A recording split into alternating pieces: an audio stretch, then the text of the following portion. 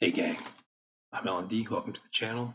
Doing a base review today, and this base it's been tough. And this is one of those bases that I see this base a couple times a day, minimum 2-3 times every day, and I have not restarted it. I don't know. It's a riddle. I don't know how to solve it. So one thing I've learned in this game, if there's a base I struggle with, I'm gonna copy it and I'm gonna run it. I'm gonna let people attack it and see how it does. One good thing I can say is that this base has been performing as well for me as it is when I attack it, because it's holding up incredibly well. And I'm going to get into. I'll give you the numbers. So basically, here's the base, and I'm calling this base the knot, as in Gordian knot, because it's a riddle I have not been able to solve. It's tough. Okay, and so the setup is I have 3 accounts in Legend League, and I've been running this base for 3 days on all 3 accounts. I'm breaking that down a little bit because my 2 main accounts, Warlord and Snake Eyes, those are max defense accounts, and then my 3rd account, Bear Trap, defenses are not quite maxed out. So it's a little bit different. It's not really a fair comparison, but with the other 2 accounts, again, every defense is maxed, and so it's as good as it gets, right? So let's take a look at this base. Now you can see it's one of those large boxy bases, and it really creates problems, in particular for ground attacks, right? So if you've been following the channel, you know that I've been running the Super Archer attack with supported by golems and 8 earthquake spells, and this is a base that is hard to quake, right? So if we look at this, with these compartments, the way they're spread out, you can quake here and here. Yeah, those walls you can quake open. Actually, these outer walls too, if you wanted to. Those are walls that you could quake and get both walls, but your spell placement has to be perfect, right? So if you misplace one of those earthquake spells, you're going to leave one wall standing, and that's no good. So that's the first challenge, right? So if you're coming in with earthquake spells, like, where do you place your spells? Right now, the other thing that you run into is, choose your poison. How do you want to go about this base? Do you want to make sure you get the town hall? Because if you do, then you're facing the eagle down here. Oh, lost my telestrator. Right. So if you come in from the town hall side, you're leaving the eagle till the end. If you come in from the eagle side, you're leaving the town hall for the end, and you might not get it. And I'll tell you, I have had a few 1-stars. So the other option, and I've tried this myself, is to come in from a side, right? To try to just sweep your troops into the town hall, make sure you get that, and then hope, I don't know, just do the best you can with the rest of it. I've done that as well. In fact, to the point that I ran, must have been 20 friendly challenges earlier, just me attacking myself, trying to figure out what works best against this base. And the best I was able to do was about an 88%, 2-star, not the best. And the way I found success against this base was just coming straight in with the log launcher. So coming straight in with the log launcher. So I'll funnel here, and I'm quaking here and trying to quake these walls here, and just get that log launcher in there, massing troops through the middle, and then hoping for the best. And the best result I had, the troops kind of swept around through 9 o'clock, and this last compartment ended up basically untouched. And 88%, right? And that, good for, what's that, 26, 27 trophies. That's as good as I've been able to do.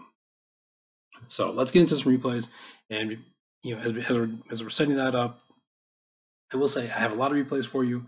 I'm going to show you some of the common attack strategies. Also, and guys, this base, I did get tripled actually 2 times today, both on the same account, which hurts. But I did get tripled 2 times, and I'm going to show you how. I will say, in my estimation, the best strategies for attacking this base appear to be air strategies, and it looks like Queen Charge Hybrid has some better success. Because again, this base is just not set up, or it's set up to defend those spammy ground attacks that I have grown to love. All right, so anyway, I've got a lot of replays for you, and I am going to show you both of the 3-star attacks against this base. But we are going to start with, let's start with the Odin's, and Odin's is coming in with a Super Whiz Go-Wee attack. right? So again, this is, Owens is going to do kind of what I've done a few times, just to make sure you get the 2-star. And I've kind of reached the point with this base where I see it and I'm just like, well, I guess I'm getting 2 stars because I don't want to risk a 1-star. 1-stars just make me so frustrated. So Owens is coming in, quaking open. You can see the 2 compartments around 9 o'clock. He's got the funnel going. All right, and this is just, it's classic. You got Golem, witches behind, and then the super wizards setting that log launcher in right at the town hall just to make sure the town hall goes down. Although I tell you, that's a little bit risky. You're hoping the town hall goes down, but you don't really know what traps are in that town hall compartment, and you're not doing the quake damage on that town hall. Nonetheless, the town hall does go down, and Yeti's in that log launcher. The other troops have basically they've come into the lower left quadrant of this base, and they're getting fried right there, right? Most of the troops are gone at this point. Still got the Archer Queen just used her ability. Got the Royal Champion coming in, the freeze to support to try to get that Expo and the other scatter shot. But you can see right now this attack is basically over. There's going to be some more destruction percentage, but not a lot, and you're not going to bust through all those walls. The Queen will be able to pick off a few things from behind the wall, but she's going to get roasted before she could ever blast through a wall, which she loves to do. The Queen loves to just shoot the walls. And that's it. We're down to the Grand Warden at this point. Got one little wizard up here trying to pick up a few more percentage points, but we're basically done, right? And honestly, for this base, 63% 2-star, that's not awful. It's better than 1-star, right? All right. And okay, let's get into our next attack. And this is the Inferno Dragons that everyone loves. So this is King coming at us. All right, so King is going to clear out around the town hall and basically King is relying on the Archer Queen to kind of sui the town hall. That appears to be the strategy here. So a couple of these Inferno Dragons. Now, one thing about the Inferno Dragons, so if you've seen this strategy, if you know how to do it, if you've tried it, I've tried it, you got a lot of skeleton spells, right? You can see King has brought 6 skeleton spells. The whole purpose of those is to distract like the scatter shots and the single target Infernos. Well, this base is running 3 multi-target Infernos, so those skeleton spells are basically no good at this point. You got the Queen coming in here, popping ability, and didn't count the bombs there. Queen did not get the town hall. So, bold move here with the single Inferno Drag and 1 free spell. That's knowing your troops. I don't know that I would have done that. I probably would have sent 2 in there. All right, but basically what King has done here is taking out the town hall to clear a path, use the blimp down on the eagle compartment, and so this is kind of a double envelopment strategy where troops are kind of coming from the outside and they pinch in the middle and they spall on the other side. That's the basic goal here. All right, so you got the rest of the troops are all in there, just all the Inferno Dragons. You see King dropping the skeleton spells, and again, those skelly spells are supposed to distract some of those more damaging defenses, right? The scatter shots and the Infernos. But where he's dropping these, he's dropping them on multi-targets. He's dropping them next to Wizard Tower. They're really not having the intended effect, right? I mean, they're distracting for the Royal Champion down there. So, all in all, I mean, this is not a bad result for this base. But again, this is another example of how well this base holds up, because this Inferno Dragon strategy right now is super popular. A lot of people are running that. A lot of people claim to get a lot of 3 stars with it. I know my experience with Inferno Dragons was not that I got a lot of 3 stars. In fact, I didn't get very many 3 stars at all with it, which is why I don't do it. But then again, I'm not big on air attacks. It's not really my thing. All right, so this attack is done at this point, right? So 76% and good for 24 trophies. And hang on, defensively, 24 trophies is not too shabby, right? You'll take that pretty much any day of the week. All right, so let's jump over to Snake Eyes. So I showed you the Super Wiz Goey, I showed you the Inferno Dragon, and I want to show you a Queen Charge Hybrid, right? Because that's another strategy that does have, or it does appear to be, this is sort of anecdotal, right? It does appear to have decent results against this base. and I'm sorry, I've lost my thread. There it is. FXBI. All right, so queen charge, hybrid, and we're queen charging into the town hall. So I will say this is, FXBI. This is a skillful attack. Certainly no disrespect there, and in fact, it's all respect, right? A good value out of this queen charge, right? Queen charge into the town hall, and using a couple minions and the loon there to funnel baby dragon to make sure that the queen goes in, because that queen, she has a mind of her own. She will wander off. She does that to me all the time. You got a super wall break in to actually break open the wall behind the town hall, and that's just knowing the space, because you can't really see that corner. So that corner could have been left open, but it's not. But Queen battling against the air sweeper, got the expo locked on. Now you're starting to deal with the scatter shot. Meanwhile, the air sweeper pushing back on the healers. There's a bunch of air traps in that town hall compartment, right? The seeking air mines and the red mines. But the queen does a great job, right? Queen got the town hall. Queen got the clan castle down, and the queen's going to ultimately get those 2 scatter shots, which is really a fantastic result. So now over here at 3 o'clock, you get the king, the siege barracks, busting open that wall with a wall breaker on the 3 o'clock compartment into the multi-target. Just trying to create a funnel for the hybrid right through the middle, right directly between 12 and 3. So hybrid's coming in, and it's looking good. This is a decent attack, honestly. But there's just too much, right? So I mean, this base, it's spread out, but the way the defenses are set up here, all your defensive structures, they are mutually supportive.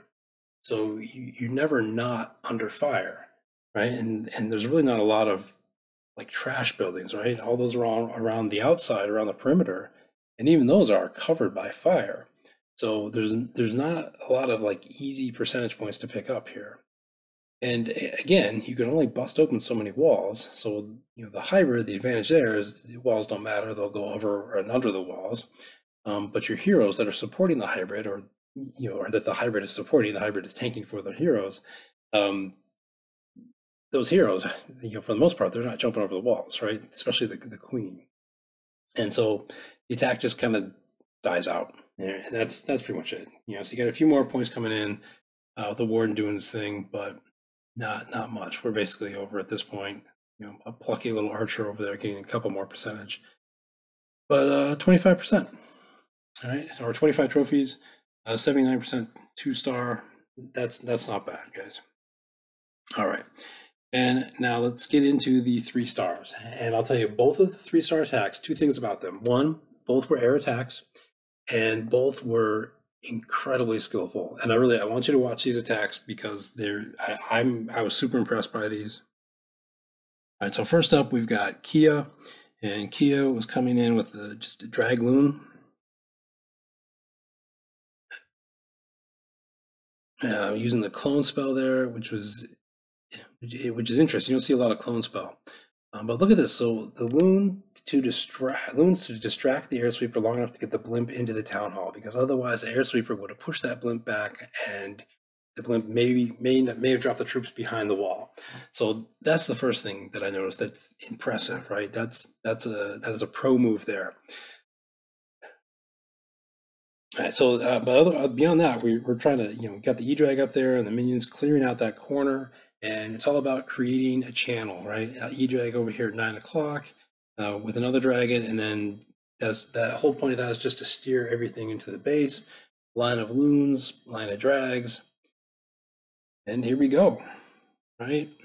You're going to see the clone spell drop right about by that scatter shot to increase the loons there in the core, which is a smart move, right? To get the scatter down. Then you got all the, they got the Teslas popping up in the middle around that multi-target inferno. So great moves here. And guys, this is one where the finish is phenomenal. And I'll tell you, I watched this attack live. It's one of those things I happened to click onto the account. I was like, oh, I'm being attacked. Let me watch it. And I thought it was going to hold. I thought, all right, this is a solid 2-star, but I was not expecting the 3-star result. And you'll see why here as this attack starts to peter out a little bit. So we're basically done. We've got a few archers left, but nowhere obvious to place those archers. You get the multi-target. I'm thinking, all right, so this multi-target, it looks like it's going to take out these dragons. And then the tornado trap pulls in there. Yeah, you still got the warden you're dealing with. The warden's pounded on the multi-target, and the warden's going to get that multi-target. And then the archer tower is going to get the dragon, but then you still got the warden. The warden's plucking away, and it's a race, right? Who's going to go down first? And watch for it, right here. Seeking air mine. Ah, just missed, right? Because if that warden strike had been just a hair later, that would have been a 99% 2-star, but such is life. All right. So anyway, that's an impressive attack. A little bit of luck on that one for the attacker, but hey, luck counts in this game. All right. And then our last attack that I want to show you, the last replay here, is Setiawan. And this is Dragon's Loons, and you got bats, right? Bats to close out this base, and this is one of the most expert bat runs I've seen in a while. So watch for that at the end. But basically, you got Sui heroes coming into the Eagle compartment, super wall breakdown, and then just creating a channel so that all the loons and dragons sweep up from 9 o'clock, right? And Setiawan's dropping the blimp pretty early on, while the air defense is being distracted by all those dragons and loons. That's again pro move, good use of the warden ability right there in the core to protect the blimp and protect all those loons. Blimp soaked up a bunch of Seeking Air Mines right there at the end and actually dropped its troops short of the town hall, but it didn't matter. The Yetis were still able to hammer on that town hall and get it down. And so right now, like this is looking decent. Royal Champion got some good use out of that shield. But the main force here is petering out. And then look at these bats coming in. Bats from 3 o'clock, freeze on the multi-target, another freeze on the multi-target. You're going to drop a third freeze spell on the multi-target. I'm like, how many spells does this guy have? And then a great use of the freeze on the scatter shot, because one shot from that scatter would have taken out all of those bats. But as it was, they got it. And then watch this right here. Archers to distract the wizard tower just long enough that it redirects off of the bats, and the bats get the wizard tower. That was phenomenal, right? That was just a great use of an archer to distract the wizard tower just long enough so the bats can get in there and hammer that wizard tower. That was great. I'm super impressed. I wanted to say this was another lucky 3-star, but it really wasn't. There's a big bat swarm there. The dragon still got plenty of health left, and the queen still got her ability. This was just a great attack, and my hat's off to Setiawan. All right, gang. So that's it.